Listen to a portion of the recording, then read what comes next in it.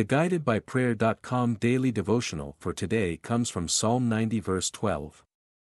It reads, "Teach us to number our days, that we may gain a heart of wisdom." What does it mean to number our days? Is it to count how many days we've been alive? Or is it to guess how many days we have left? Neither actually. What the psalmist means is that we must consider how few our days really are in the long run, and live like each day may be our last. None of us knows when we will die. It could be today, tomorrow, or 50 years from now. No one knows but God Himself. What we do know is that, even if we live a long life, the days we will spend on this earth are minuscule when compared with all the years of recorded history, let alone eternity. Our lives are fleeting. Our days on this earth are short, and every day they are running out. Now, it's tempting to be a little bit worried or scared by this thought. That's natural. It's in our nature to fear death and to avoid it. We try not to think about it, we try to stay healthy, we'll spend huge amounts of money for doctors to save our lives.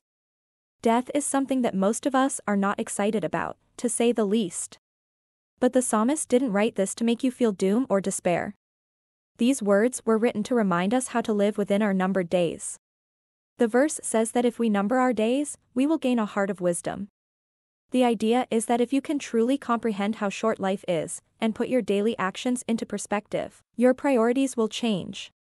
If you found out you only had one day left to live, you'd spend it doing only the most important things. You wouldn't waste your time scrolling through Facebook or reading a boring magazine. You'd spend time with the people you love, you'd reconcile with those who you've wronged and those who have wronged you, you'd give away what you have, and hopefully you'd spend some of your short time telling people where you're going. I hope that you would realize that you had only a very short time left to share the good news of Jesus. I hope that you would preach the gospel fearlessly because you know it'll be over soon anyways. It's morbid, but it's true. And that's exactly what the psalmist is getting at. No, don't go quit your job because you might die tomorrow and you don't want to waste your last day at work. But maybe spend less of your time on meaningless things. Spend more time getting to know God and preparing yourself for eternity with Him. Don't waste any opportunity to share the gospel. These are the things that numbering our days produces. These are the things that a wise heart prioritizes. Closing with our prayer. God, I know that you are eternal and that to you, 100 years is like the blink of an eye. I pray that you would help me see my days that way, to appreciate the short vapor that is my life and to make the very most of it for your kingdom. Help me to number my days and gain wisdom by it. In Jesus' name. Amen. This has been another daily devotional from guidedbyprayer.com.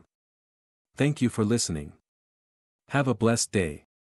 You can find a link to today's devotional in the description below. You will also be able to sign up for email notifications by clicking the link.